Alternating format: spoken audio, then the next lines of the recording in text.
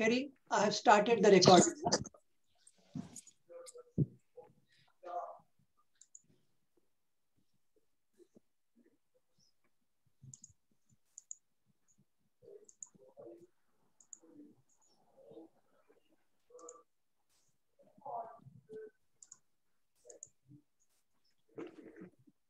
Okay, Kerry, can you hear me? Kerry? Yes, I can, Prof. Okay, good. Good afternoon to our colleagues in South Africa. Good evening to Dr. John Sekabira in Kampala, Uganda. And good morning to my dear friend, Dr. Sherif Emil in Montreal, Canada. Sherif, I'm keeping my video off because I'm hosting from home. So thank you for joining us. I'm sure the home is beautiful, Milad, but that's fine. Thank you. Okay, and today's talk is quite important, complex ethical considerations in the practice of pediatric surgery. And the presenter is Dr. Botha, who is a medical officer, that is a junior trainee in our department. And in the future, he intends to become a pediatric surgeon. We are so honored and happy and proud that we have Dr. John Sekabira as our invited guest today, and couldn't have got any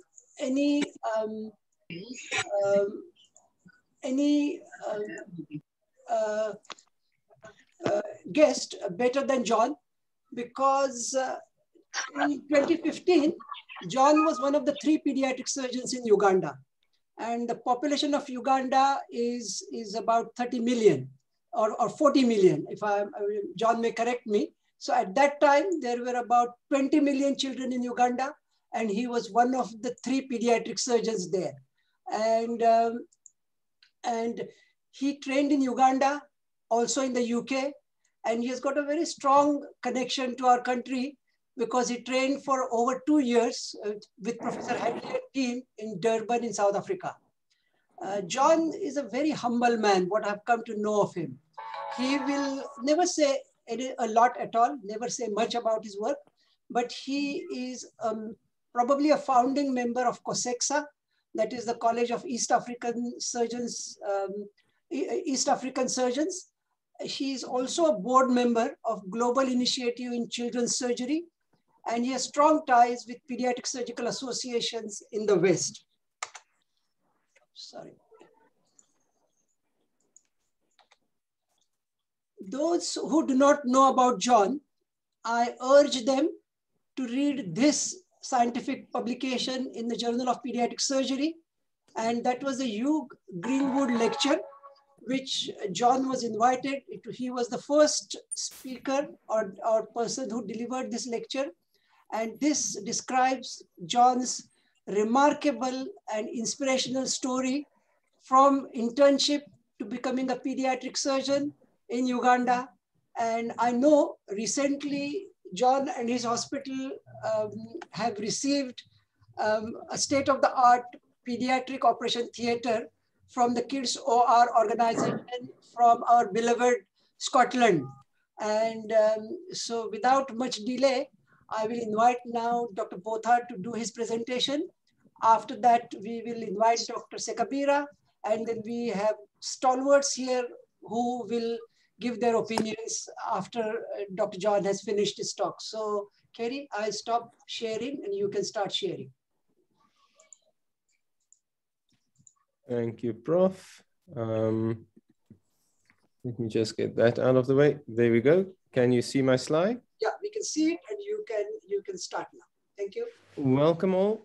I will be talking about ethical considerations in the practice of pediatric surgery. We'll be especially focusing on resource-limited settings, looking at resource allocation, lack of PICU beds, and the implications for both patients and the healthcare workers. So let's start off with, what are ethics? Well, at its simplest, it's a system of moral principles and perceptions about what is right versus wrong. These principles affect how we make decisions and are concerned with what is good for individuals as well as society. Talking about resource allocation, this is aiming to do the most with what is available. This becomes a problem once demand exceeds supply, which is something we frequently experience. So how do we decide on who gets what? A few important considerations are that we need real-time information. We need to know what is available, as well as what is needed to allocate resources. We need to know what has the highest priority. A simple example being that when limited theater time is available, an emergency procedure would certainly take preference over elective one. We also need to know the nature of the resource itself, as this can play a major role in distribution as well as how we go about solving problems. Is it something that we can easily purchase if the budget allows? Or is it something such as experienced senior clinicians that cannot just be bought as the need arises? So firstly, let me just mention that we work at two hospitals, Frere Hospital as well as Cecilia Makamane Hospital. They're located 25 kilometers apart in Eastern Cape. Sorry.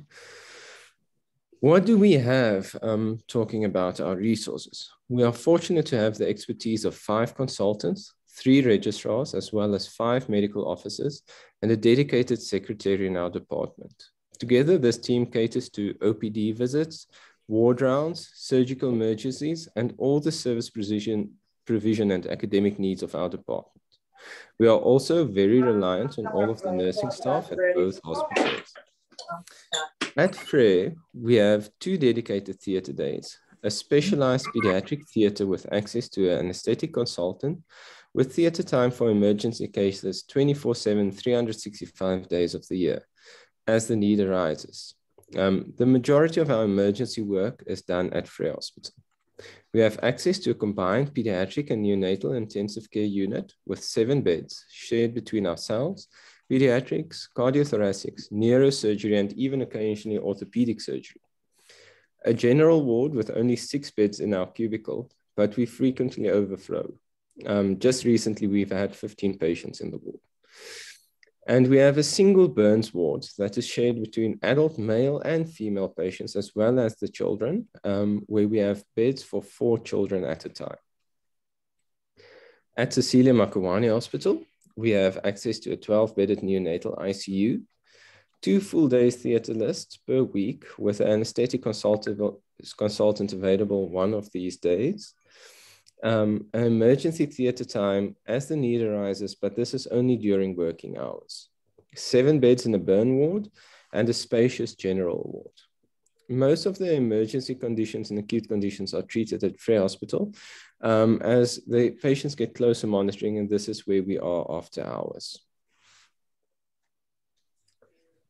This slide gives a summary of what is going on in our department. These are actually the stats from last month. Between the 2 hospitals, we attend to almost 300 OPD visits, more than 160 admissions to our general ward. 13 patients were admitted with burns, all of which were large percentages, mostly more than 20%, and a total of 90 theater cases, with more than 30 of these being emergency cases, and the majority of them being done at Frere Hospital. Talking a bit broader, what does Africa need? Although Africa has only 11% of the world's population, it has been found to bear 25% of the global burden of disease. Multiple factors contribute to this high burden of disease, from endemic poverty to poor literacy. South Africa is a low middle-income country, one of the countries with the widest income gap, a population of approximately 60 million, with only 12% of these having medical aid. The tax base is made up of 14 to 15% of this population. And a study done by PEDSurg Africa Research Collaboration presented in 2018 showed that the 30-day mortality of patients in sub-Saharan Africa was 10% as compared to 0.7% in high-income countries. We need to focus on what counts. So often focus has been placed on the prevention and treatment of infectious diseases rather than that of trauma or surgical diseases in children. Surgery remains an important part of basic healthcare, even though it's frequently considered to have a high cost and limited availability due to the need of trained staff and expensive equipment. However, Gosselin et al. Performed a cost-effective analysis to evaluate the cost and disability-adjusted life years saved by the provision of surgical services to children in a rural hospital in Sierra Leone. And he found that there was a positive effect compared to that of other healthcare interventions.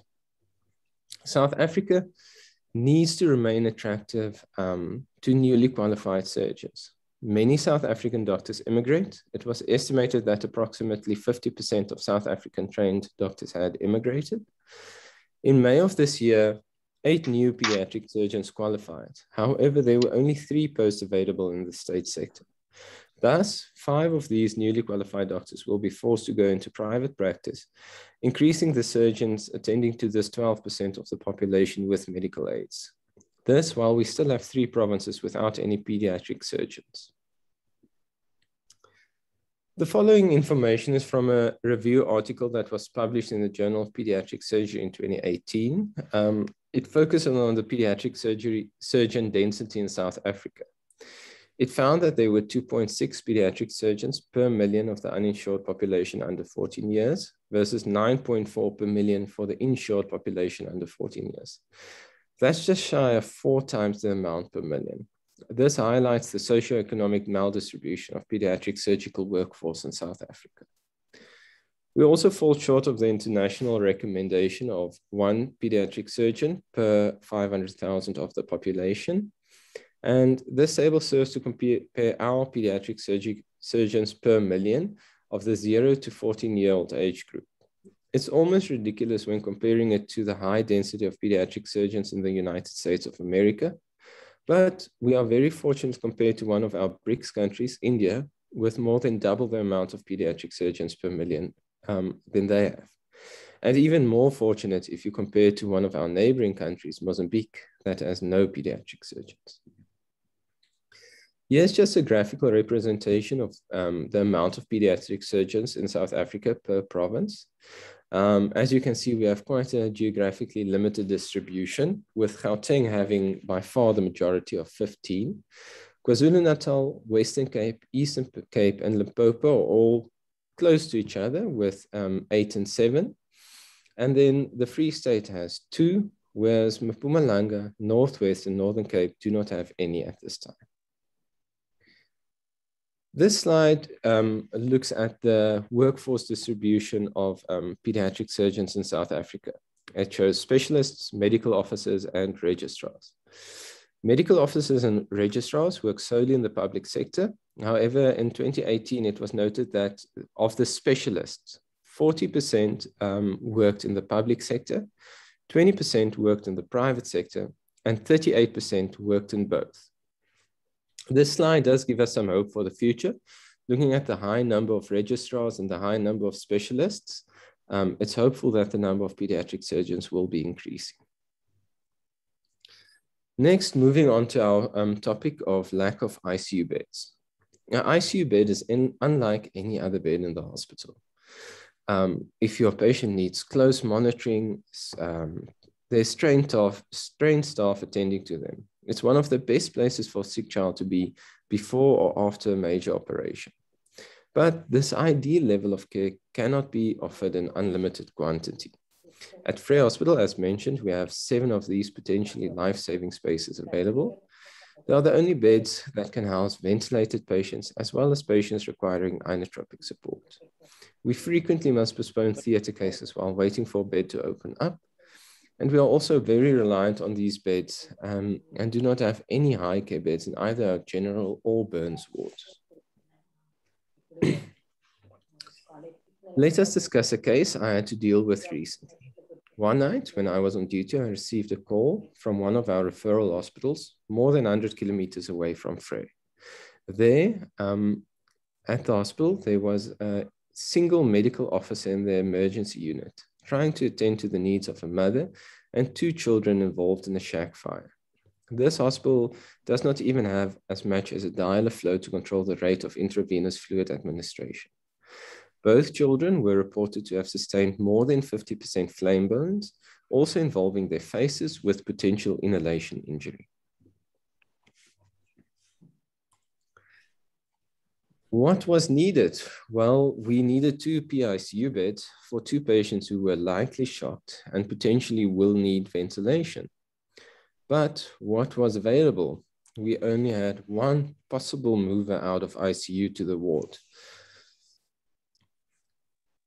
So just looking at the literature, the following information is from a retrospective cohort study that was done on patients younger than 10 years admitted to the Pediatric Burns ICU at Chris Hani Baragwanath Academic Hospital, all the way from January 2013 to December of 2017.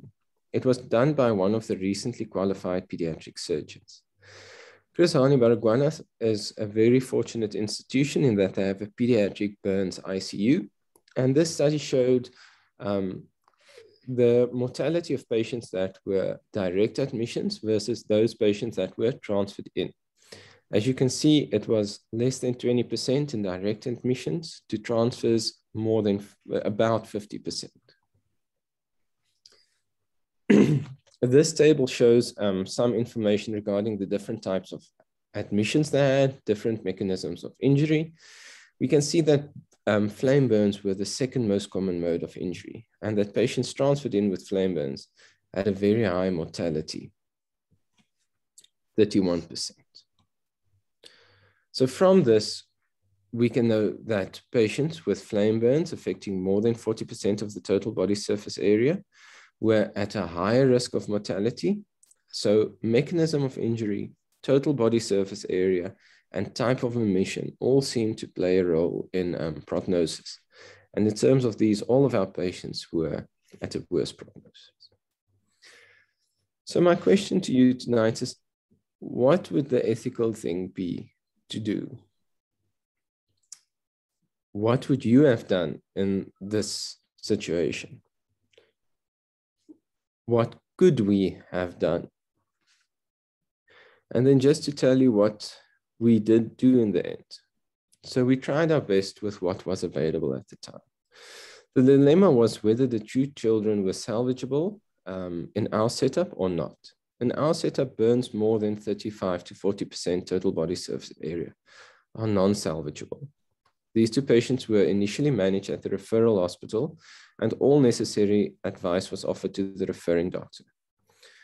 After exposure of the wounds the following day, we found that the burns, when calculated, were 32 and 23%, thus both salvageable.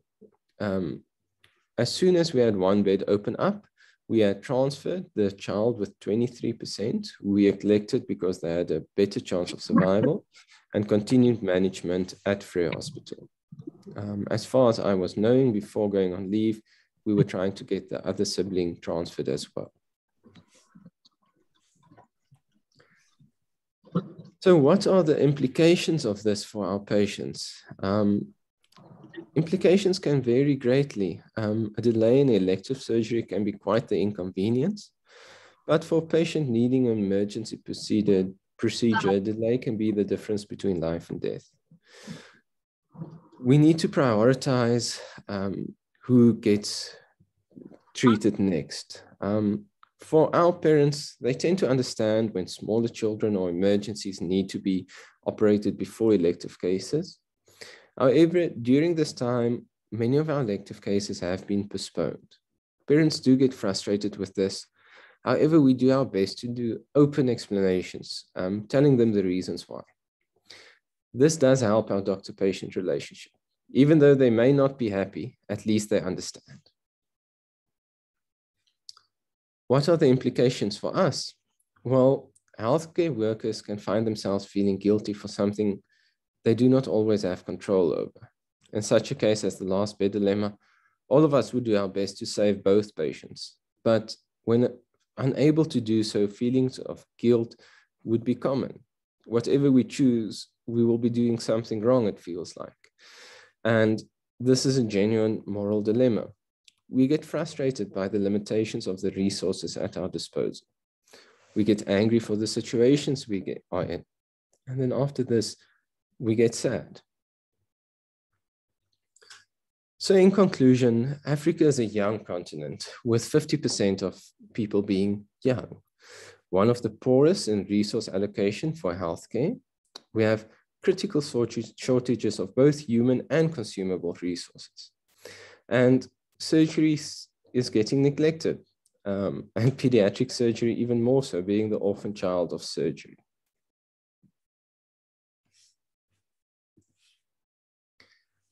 Some of the solutions we have is that we have the universal healthcare in South Africa, or the plan. We need to train specialists, we need to recruit them, and we need to retain them. Make South Africa an attractive option, especially the state sector. Get some doctors into those 3 provinces that do not have pediatric surgeons yet. And on a global level, we have the Global Initiative in Children's Surgery, which we are proud to say that one of our senior staff members is a board member of. These are just some of my references. Thank you very much. Thank you very much. That was an excellent summary, and you have stated the case very nicely. And thank you for presenting even when you are on leave and you are more than 700-800 kilometers away from East London. But that's the beauty of the technology. So Kerry, well done. If you can stop sharing, then I will invite Dr. Sekabira. John, you can share your screen. And while John is trying to share his screen, how things are relative, that I sort of had to do introspection when I read John's story, and John will tell his story himself, that we in South Africa, we always keep complaining and that we have limited resources. So there are countries which are in Africa who have almost nothing. And so I think we just need to have the perspective when we say limitation of resources. It's a relative term. So John, please go ahead. Welcome again.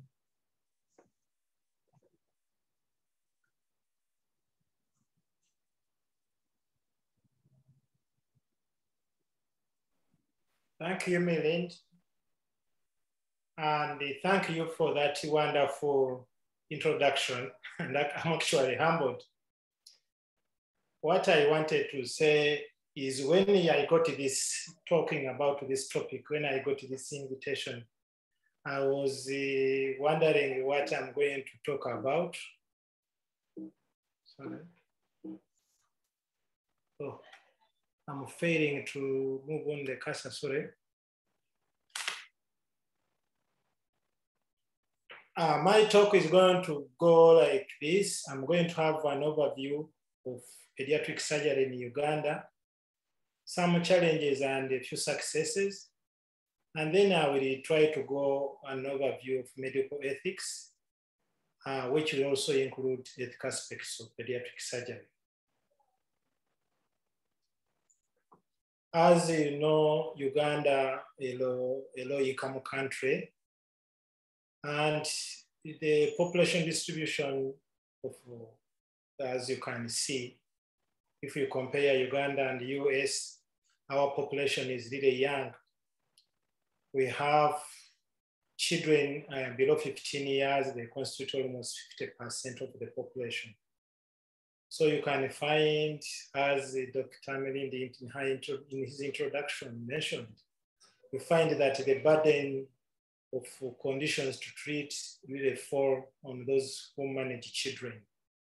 And the pediatric surgery being one of the specialties managing childhood conditions, really we get the biggest brand of treating these children, these patients.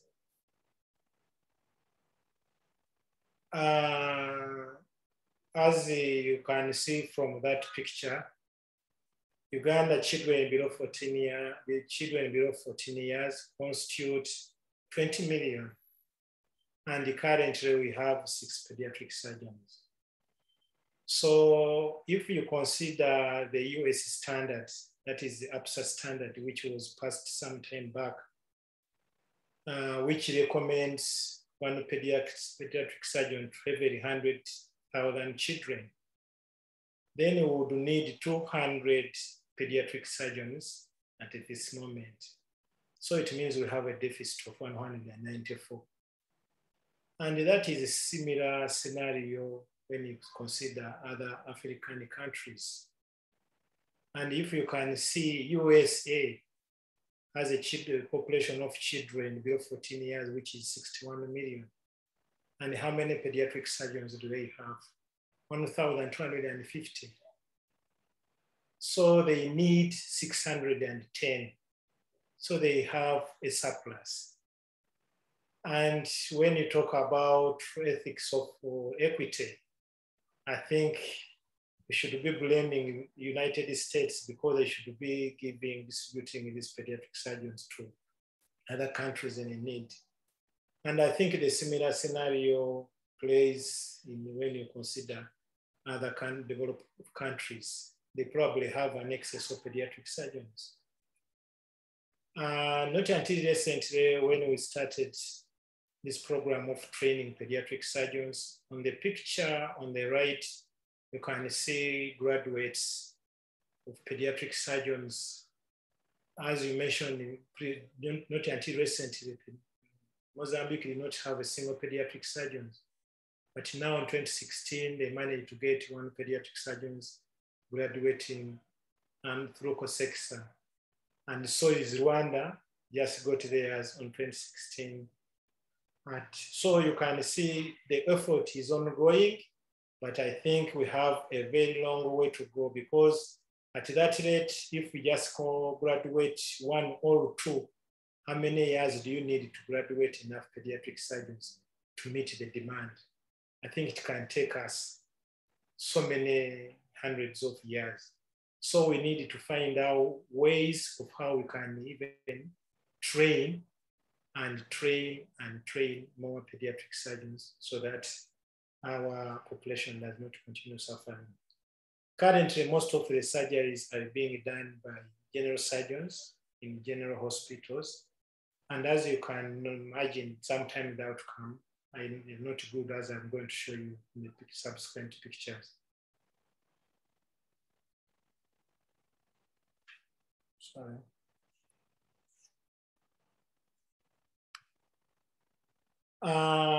In that picture, you can see the trainees in pediatric surgery. Some have now since qualified, but this is an ongoing program, some of them who are not training. And we have a big number of collaborators sparse all over the world who have been helping us in this training program. Some are in the US, some in Canada. And so these have been this picture is not exhaustive.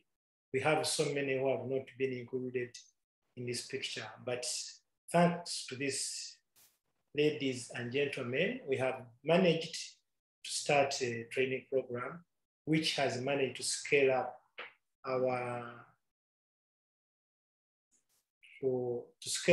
the output of pediatric surgeons. As most of the literature written and most of our addresses, the challenges of pediatric surgery are enormous. In that picture, you can imagine the people waiting to see, just in one day clinic, how many those patients are waiting to me to see, probably one doctor. And they can turn up in hundreds on a single day. And when you talk about ethics and equity and the burnout and all that, how can that doctor see all these patients and continue being ethical? So there are some of the challenges which pediatric surgeons can meet. And in a single day, every day, this is the picture which always plays out. So really it's a big challenge. So another picture, another scenario which comes out is lack of resources and poor infrastructure. So some of the challenges we face, not until recently, before the coming of Kids OR and the renovations of Formulago just a few years ago, this used to be the picture in we call it like a nursery, where our babies used to be nursed. In the picture, you can see how they are being clamped together in small cots. I don't know whether you can see my cursor. And then the tubing to supply oxygen, connecting Y connections between the tubing so they could deliver oxygen. And this picture, you could see fluids being titrated in syringes because we didn't have infusion pumps. So thereby you could give children fluids so that you can get treatment. And this was tiring, and this could be done by one nurse who would be wading through a population of like 50 babies in nursery. So you can imagine what kind of quality of care would that be. And another lack of infrastructure. This picture illustrates the warming you could have instead of a baby losing temperature. I think you can see here, if you can see my cursor, this was like a electric warmer, which was connected to electricity. And then a baby is wrapped in cotton so that it can preserve the heat. And this was like the way so that we keep warm for surgical babies. And this used to be the picture. And you can see the warm gloves scenario. We used to put water in warm gloves. Before you can start on surgery, you put it on a warmer, and then you put the under the beddings, the sheets, so that you could warm the baby and so that they go through the surgery.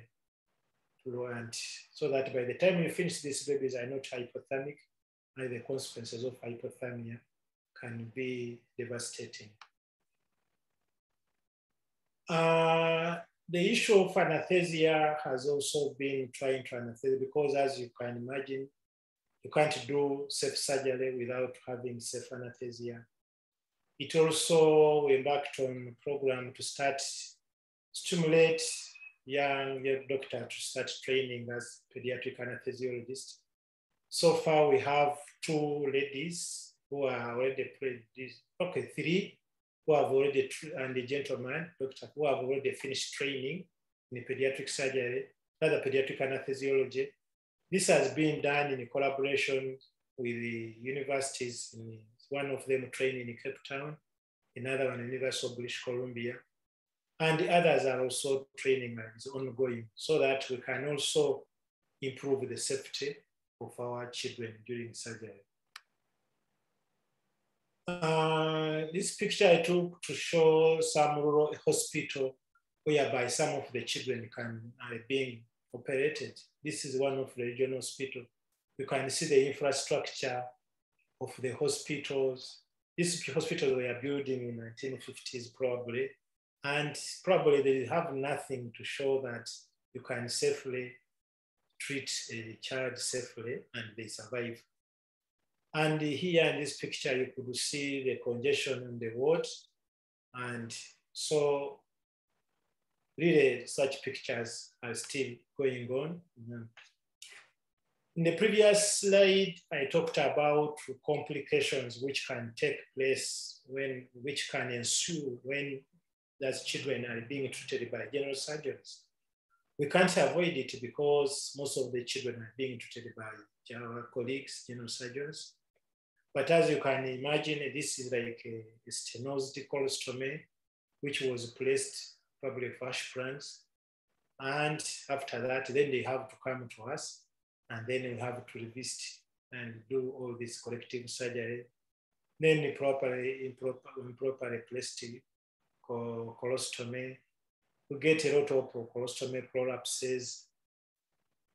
And you can imagine after opening up, you can see a childhood late presentations and have this, rather a child after like this stoma, you open up and you find this bowel, which is like a cat tire, and you have to decide what you are going to do, whether to resect this bowel because probably it will never function or not. Some of this, like you can get 18-year-old who come with colostomies and you have a waistband because of the rags they use to tie the colostomy. And this one is like an unknown operation which child presents with the colostomy and has incisions all over the place and on the abdomen. and you wonder what your next steps are going to be. So such children are very many. Another big challenge is late presentation.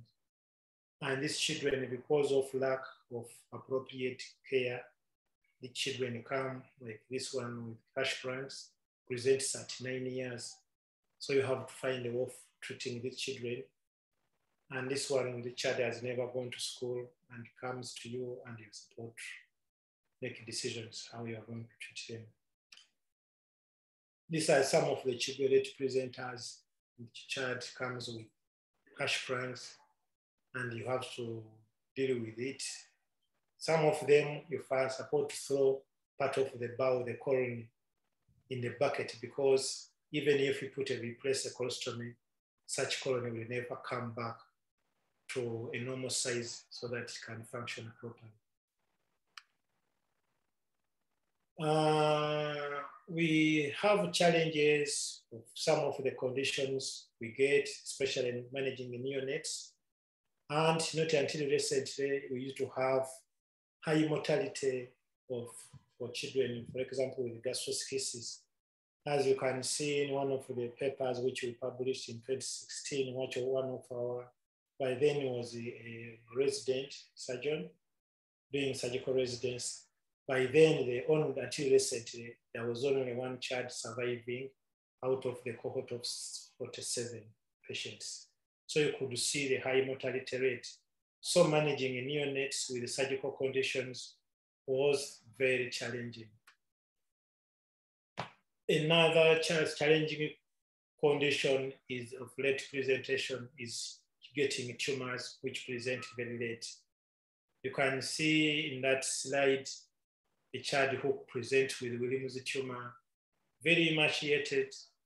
But I remember, okay, even when we were in Durban, in South Africa, with Professor Hadley, you could see also such children coming into Durban. So probably this picture is not exclusively, but I think when it comes to Uganda, we just get such children, very many. And when you think about if you can ever do any primary surgery, I think this one can't be thought about that you can end up doing primary surgery like Americans do. So these children are supposed to be optimized, improve their nutrition as you give neoadjuvant chemotherapy, and probably that is the only way you can probably save them, improve outcome. I talked about the high mortality rate of gastroschisis. This paper shows one of the efforts by one of our colleagues in one of the hospitals where pediatric surgeons are, that is in Mbarara, by trying innovative ways of trying to reduce mortality due to gastroschisis. So they managed in a period of 2 years to reduce mortality by 50%, and this paper was published in the Journal of Pediatric Surgery. And you can see this picture. This is the surgeon. Now she's a pediatric surgeon. Her interest started when she was doing surgical residency. That is the one who published the paper of the high mortality, which was almost 99%. But she went ahead and took it upon herself to see that improvement in mortality for gastroschisis is observed. And right now, we have tried to reduce mortality for gastroschisis to reasonable numbers, which are comparable to other parts of South Africa, of Africa. And we still, of course, have a backlog of pediatric surgical conditions. And as you can see, between Mbarara, that's where we have pediatric surgeons. Basically, we do most of our cases are emergencies. So what happened to elective condition, like children will give colostomies? Probably they are the ones who are languishing in the rural areas, have not accessed appropriate corrective surgery. And this probably goes on for aneurysmal malformations and hash plans, which require staged surgical procedures. And these children end up probably missing out on correcting their surgery early enough to improve their outcomes. this was one of the papers which we published way back in 2014, which was showing the unmet and for neonatal surgical disease and the burden of surgical conditions in the neonatal surgical conditions. And as you can see, most of the burden, if you consider, for example, aneurysmal malformation, the unmet need is around 10%. So the unmet need constitutes, if you consider DALYs, constitutes the biggest percentage of the DALYs, and only unmeetable need is just so, and this plays out even for Hirschsprung's. And when you consider Pogos's cases, the unmet needs way high, and even for other conditions like atresia, and so is for teratomas. So you can find the burden of neonatal surgical conditions is high, even in our country. So this slide try to show you some of the conditions. Children we have treated it successfully, and we go on rejoicing. And as you can stated there, that takes the enthusiasm of an individual to improvise so that these children can survive. Some of the children who are survivors come back, and we try to rejoice with their parents, and this keeps us probably our moods and keeps our spirits high. For example, not long ago, you could hardly see children with tracheoesophageal fistula surviving, but they have started coming back in the clinics. And when you review them, you have to take pictures so that you celebrate as a team. And even child mothers with gastrous cases come back, and we consider it as a small success. And some of the children come back and they have already started going to school. So those are the few success stories we are having in our children, in our practice. And with the collaboration, we don't forget research work. We have continued publishing in some of these high impact journals. So we continue showing how work. Not until recently, we started embarking on even starting doing complex surgeries. We started pioneering in simpler conditions, like initially, this picture shows the conjoined twins, which came with the aneurysmal malformation. Of course, they had no end opening, and initially we had to place colostomies as the initial step. And later on, they went and having separation successfully. And so that one was some of our success stories. And then I mentioned sometimes the enthusiasm of the individual surgeons. I can show in the picture what it takes, for example, what it used to take to a child who had, for example, esophageal atresia survive. These childs, we had to take an aesthetic machine, which you can see here in the picture. You can see this was the old Nacomet, I think in 1992 model. We had it now to close the theater, and we took the baby to ventilate in a small niche which we improvised, and we managed to save this baby.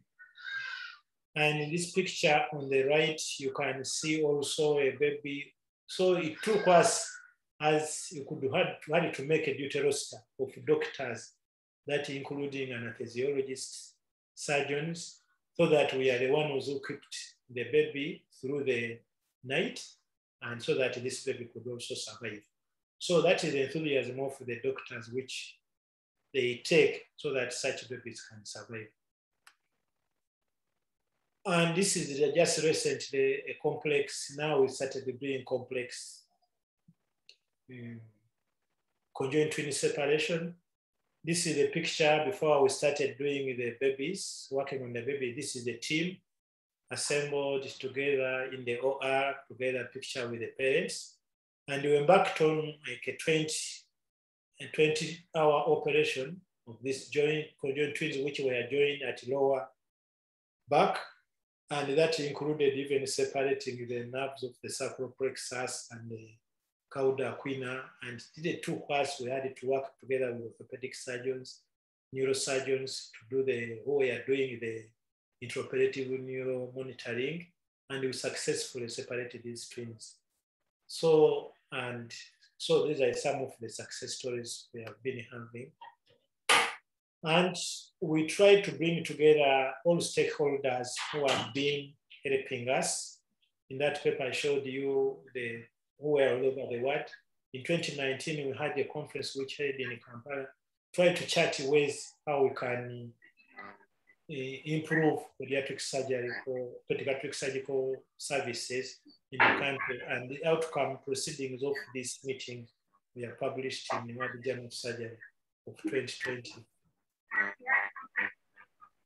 And in a way of mitigating the suffering of children, even in the upcountry hospitals, where children cannot access the center, like in places where we have only 2 centers where we have pediatric surgery, we started doing outreach surgical camps. And this one, we do them in collaboration with colleagues from North America who bring the resources, necessary resources like sutures, anesthetic drugs, and even other supplies, so that we go and camp in a regional hospital, sometimes even in district hospitals, so that we can correct some of the surgical conditions for children who cannot access the center. And that way we can reduce the backlog. And also, as I mentioned earlier, some of these children are being treated by our colleague general surgeons, sometimes even medical officers. So we tend to have skills transfer so that these local clinicians can start gaining confidence in treating some of these conditions. And start by doing radio announcements and make screening visits. And then we call our international colleagues and we start embarking on usually a week-long surgical camps. And we have successfully carried out several surgical camps. And this slide, you can see the conditions we have treated in the different surgical camps we have held. This was a slide of up to 2017, but since then, we have carried out even more.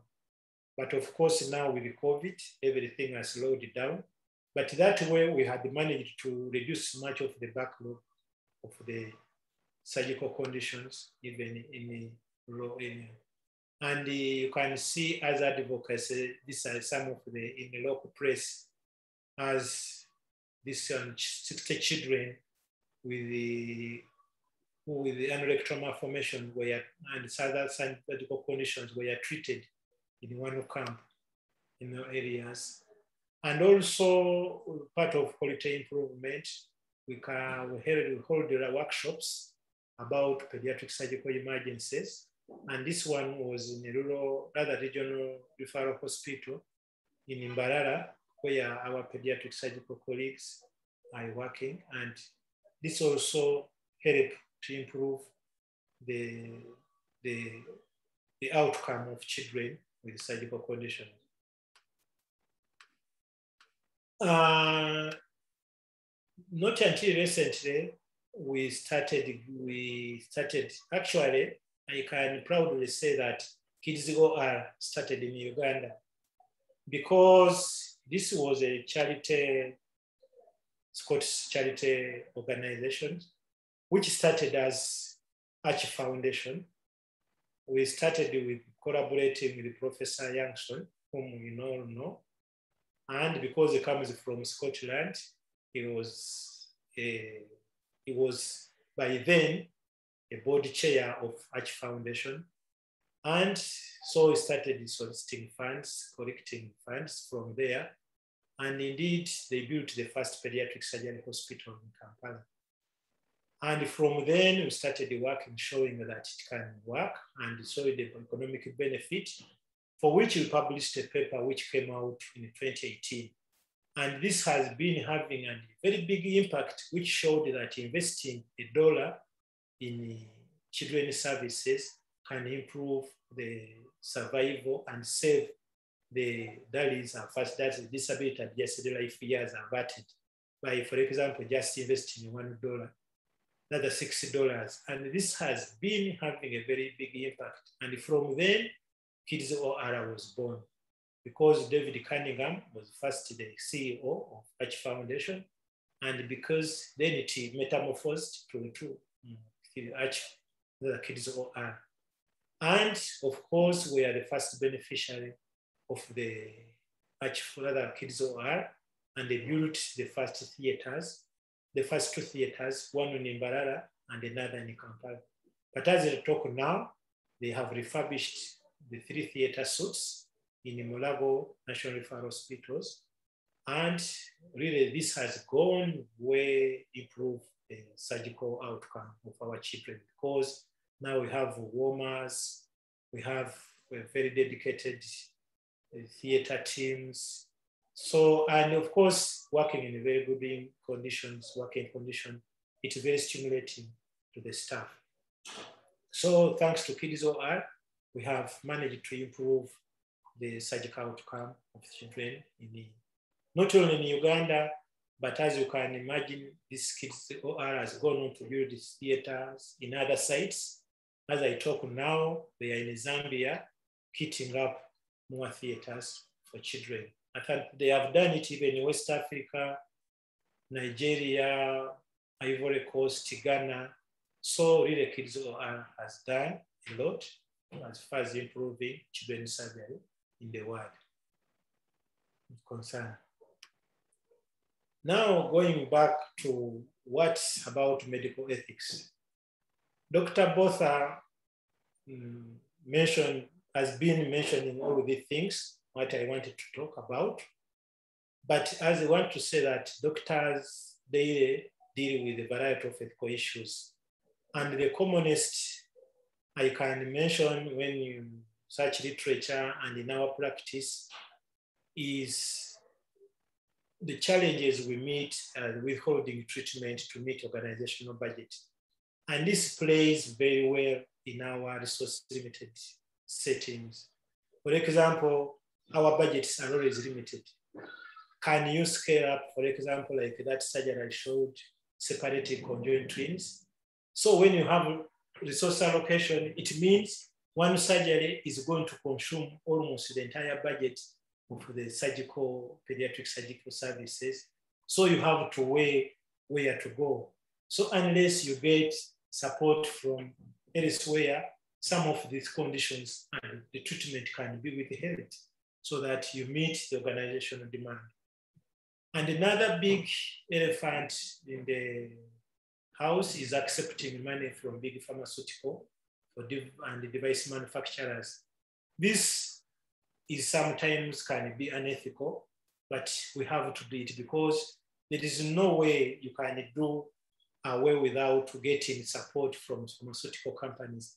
But this way, sometimes they can sway you getting only their supply from their devices. But I think this cannot be avoided. The other thing which is not very common, I think, getting romantically involved with the patients. So though sometimes when these parents are very vulnerable, coming from poor background, sometimes they can be really vulnerable and if someone is not ethical, a doctor can get romantically involved. Another common challenge is covering up mistakes, because when you are working up in low-limited settings, mistakes are likely to occur from preoperative care, intraoperative, because you are improvising, and some of these mistakes can be covered up, which sometimes is very unethical. And reporting unethical or impaired colleagues. This can be challenging because if you are very few, and how can you go on reporting colleagues? Though it means when you report them, they can end up being picked by the law, and this can have dire consequences to future care of these children. Then another scenario is cherry picking patients. Of course, when you have so many people demanding for surgery and so many children, for example, as I mentioned, you have to start picking out where you feel like probably the prognosis is best. So like where prognosis is worst, you might end up not like not inadvertently neglecting them, which is very unethical. And another thing is practicing defensive medicine to avoid malpractice. This can be very real, and also breaching patient confidentiality. For example, that slide which I showed you, whereby so many children are lining up to see one doctor. Sometimes when you have two doctors in one room, there is no way you can keep confidentiality. Like patients might be even hearing the stories of one another. These are the basic values of medical ethics, like autonomy. Patients have a right to determine their own health care. But in resource-limited countries, I don't think that these patients have very much rights to determine their own health care. But as we are realizing now, the society is becoming enlightened, and we are having a middle class which is coming up. Some of them do read a lot about on the internet, so they might have, but even then you are supposed to exercise autonomy, but most of the time this cannot be real in our setting. Then another value is justice, by distributing benefits and the burdens of care across society. I don't think that one also can be realized very well in resource-limited countries.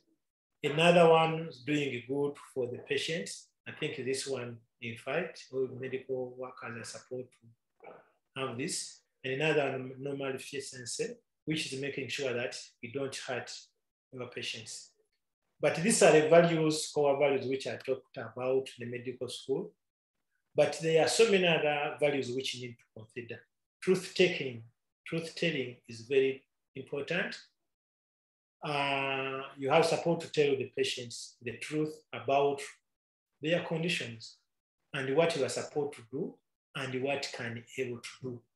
You don't want to tell your patients that you can do something which you have never done. That will not be ethical. And of course, you are supposed to be transparent. And the most important thing, you are supposed to show respect for the patients and the families.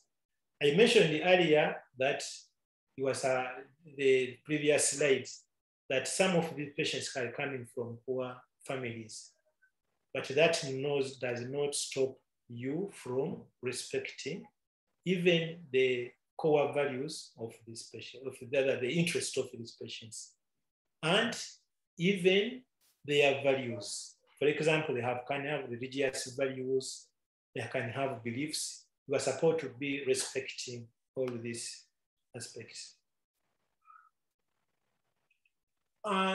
Most of the times, ethics can be seen to be very prescriptive and telling you what you cannot do and what you can do.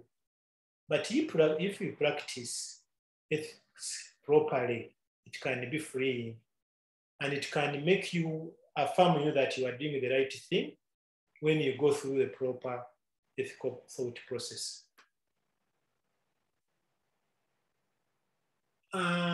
Maybe some of the tips how you can remain ethical even in poor resource settings. You are supposed to listen properly, however busy you are, so that you learn all the facts about the child's condition, so that you don't rush into making decisions when you have not listened to the entire story.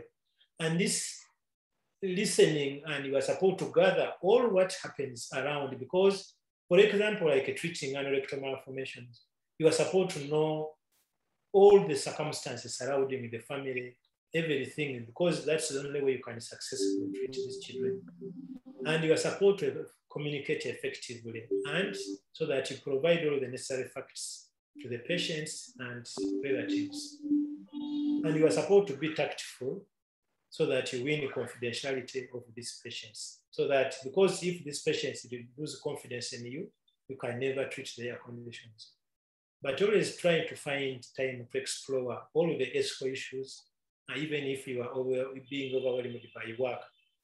And always try to pass responsibility to other qualified caregivers, so that you are not overwhelmed by work, because if that happens, you are going to get burnout and you will not start becoming unethical, and you might not be able to explore all the ethical issues surrounding the conditions you are treating. And you are supposed to respect values, as I said, and attitudes of the patients. There are so many conflicting situations in the practice of pediatric surgery.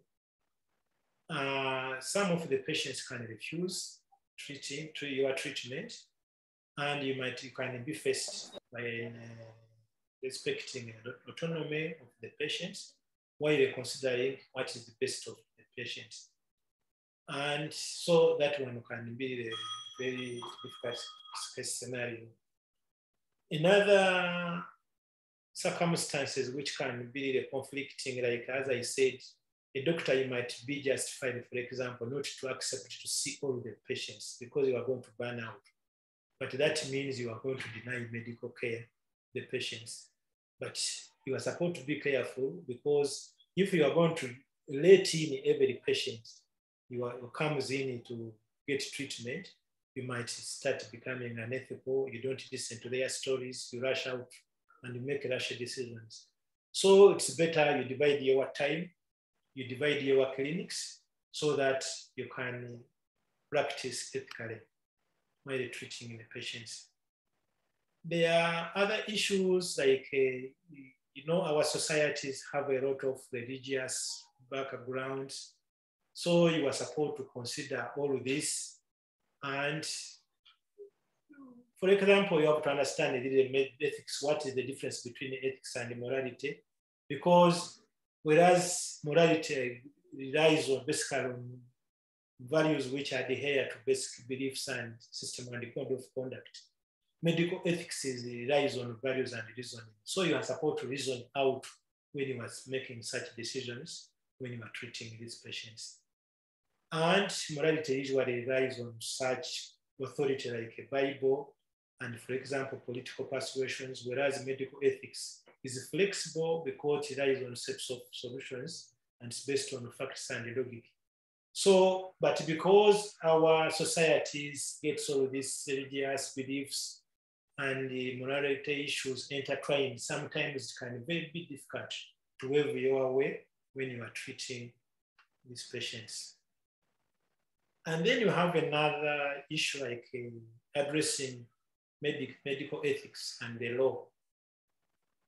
Usually medical ethics have different standards from the law. And the law always is created by legislators and may not share the same values and reasoning as for ethics for physicians. And this, for example, I can give an example when, for example, a doctor decides to treat a deep premature, whereas they can say that by the law demands that you're supposed to treat everyone, but a doctor can think that this deep premature cannot probably make it. And so you are supposed to find a way between the law and the ethics. But I think the ethics should take precedence over the law so that you can practice ethically. Thank you for listening. I welcome your comments. Thank you. John, thank you very, very much. I really appreciate what you have shared, and I'm almost speechless, and my respect for you has multiplied 10 times while listening to your talk. What you have shown us is actually the way forward for us, because the amount of research output you have shown, and you're not talking anecdotally. You have proven most of the things, what you preach, what you advise, you have proven it by scientific research. And with such a limited resources, with low income country like Uganda, with huge population, so few pediatric surgeons, you have established systematically, and you have shown if there is a will, there is a way. And you have also proven that in Africa, we don't sit and cry. We find local solutions for local problems. So thank you again. We have colleagues who are joining from various places in the world. So I'll just invite comments one by one. And maybe Dr. Emil may need to go to operating theater. So I'll invite Dr. Sharif Emil to give his comments. And I think please let us keep comments short, at the most 2 minutes each expert. So Sharif, please go ahead. Yeah, thanks, Milind. I am on call, and I actually have Dr. Fabio Botelho. You might see him here. He's a Brazilian pediatric surgeon who also works in a very low resource area, and he's with us for some time here in Montreal. So Fabio's been watching with me as well. I just want to echo what you said about John. I've always been completely fascinated by his work. And John, the last part of your presentation, I have to say, is applicable to any setting, whether it's low resource, medium resource, or high resource. I think that fundamental set of ethics you laid out is really universal, and the same issues are the issues we deal with here. I guess the one thing I would have liked to maybe hear a little bit about is, and I think you've set up some great models and examples of how a North-South collaboration can actually occur without surgical adventurism.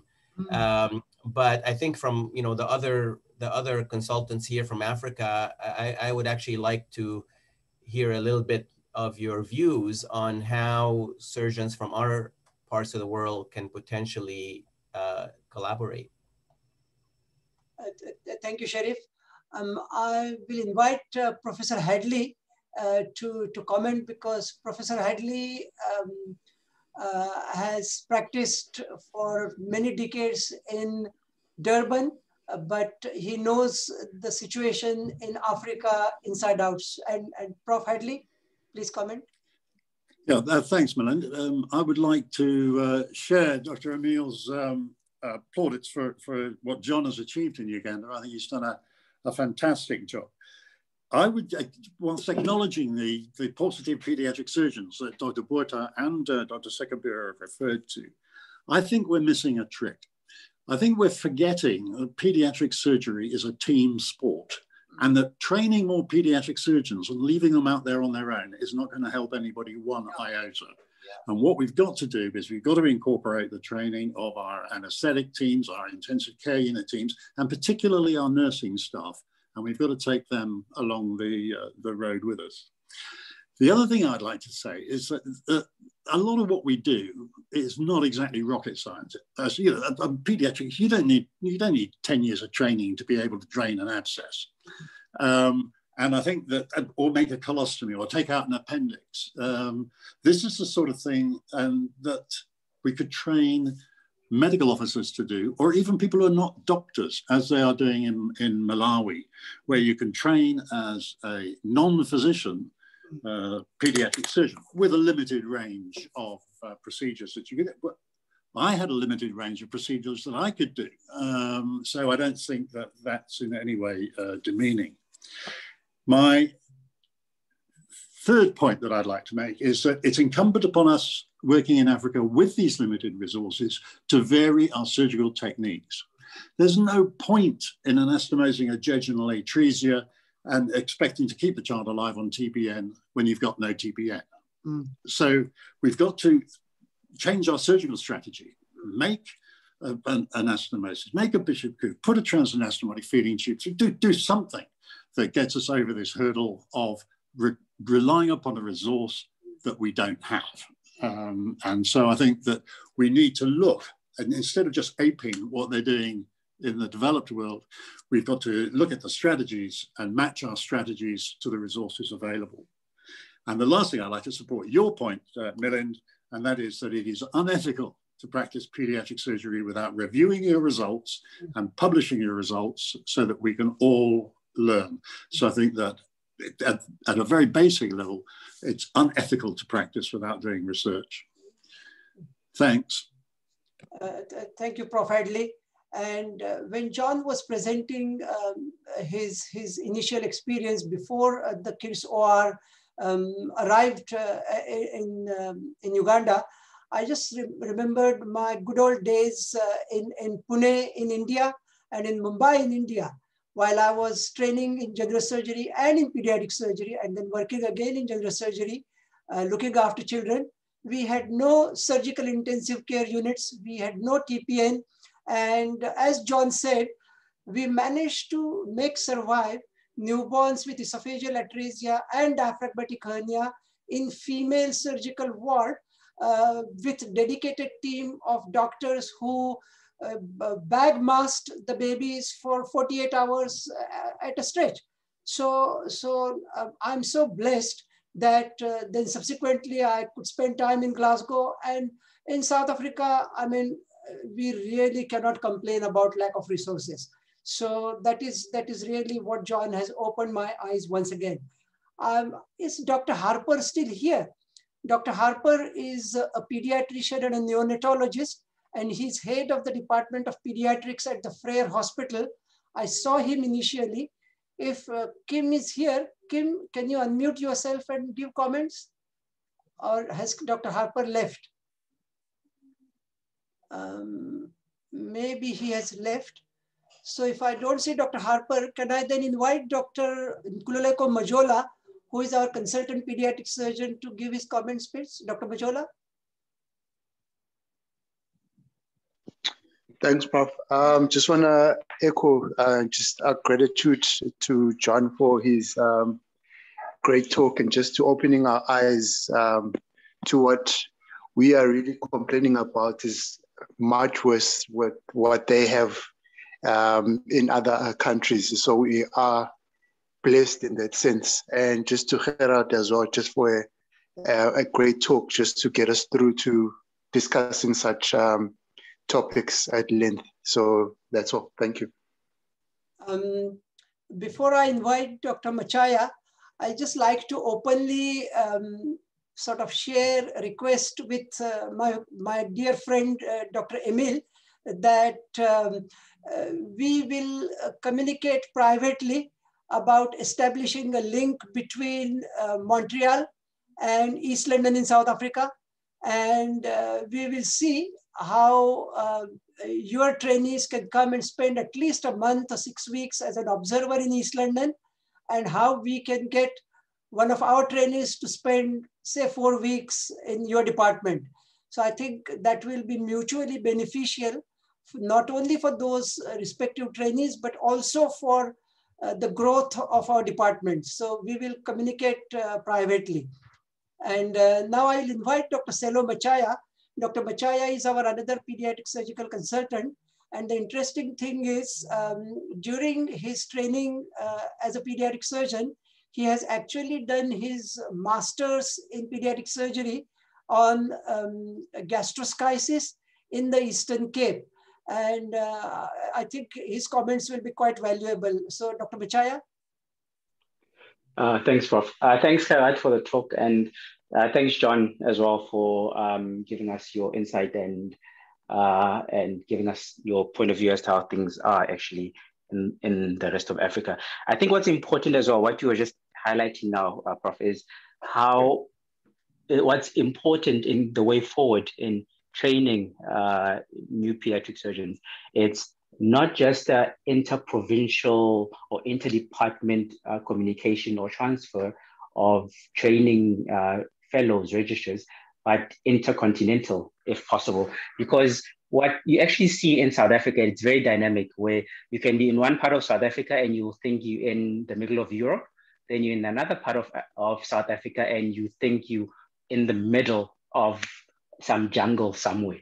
So it shows how diverse even in a country is, and how a firm supporter of actually allowing trainees to actually experience training in other facilities, not only just to gain experience from that specific facility, but also to see how other parts of the country are functioning, and ultimately how the rest of the world is functioning, because you can't live in your own little bubble and believe that how you are functioning is how the rest of the country or how the rest of the world is. You need to actually be out there and see what's actually happening. So these kind of collaborations actually improve pediatric surgery. They spark interest, not necessarily in the individuals in pediatric surgery, but on the other people around them who actually they interact with, to see passion and to see dedication that one person has. And as Prof. Adli was saying, that it requires a lot of work. It's not just one pediatric surgeon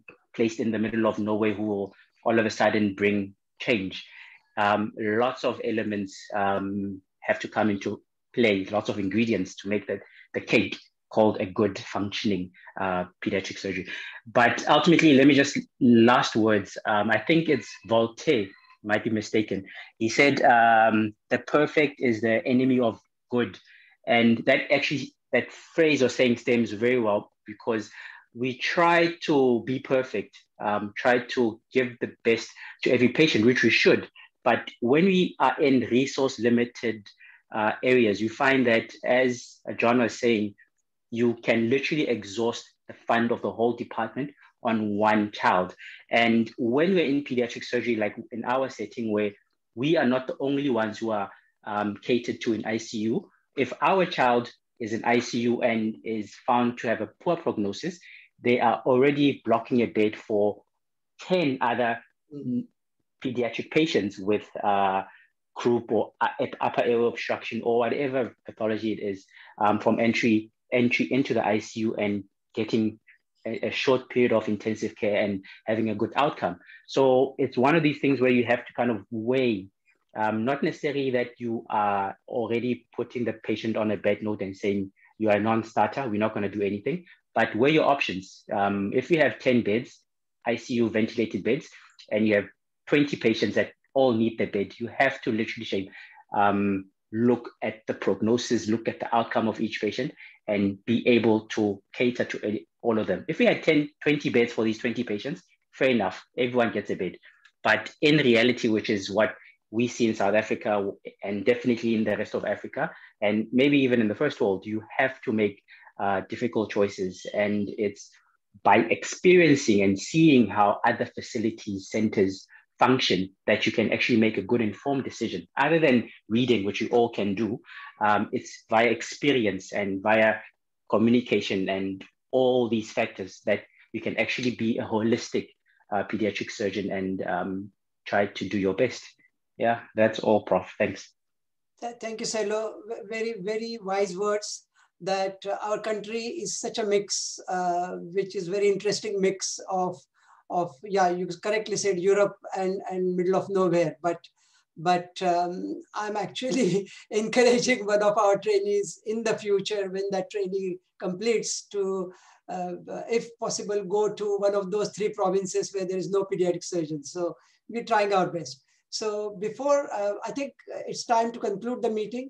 John, please unmute yourself and final words from you. And John, before you say your final words, I give you an open invitation to visit East London in South Africa. When the COVID nonsense is over, we can privately communicate, and we would love to have you for at least a couple of days in East London. So let's talk, maybe 2022, 2023. So John, final word from you.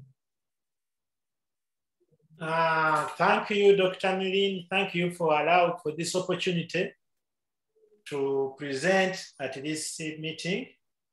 Maybe what I can reiterate is that ethical decisions can never be avoided. Whenever doctors or surgeons or like pediatric surgeons make any clinical decisions, we are invariably or inadvertently making unethical decisions. So in all our practice, there is always medical ethics. Thank you, and thank you for listening to me. Thank you, John. Thank you very much. And thank you to all the attendees for their contribution. The meeting is recorded, so I will post the link to the Google Drive in about half an hour to 45 minutes. The next week's meeting will be open only to the staff of our department. And so we will meet the rest of the attendees and delegates in 2 weeks' time on a Tuesday evening. Thank you all. Have a good evening, good morning, wherever you are. Good night. John, thank you. See you. Good night, Milin. Bye-bye. Bye. Bye-bye.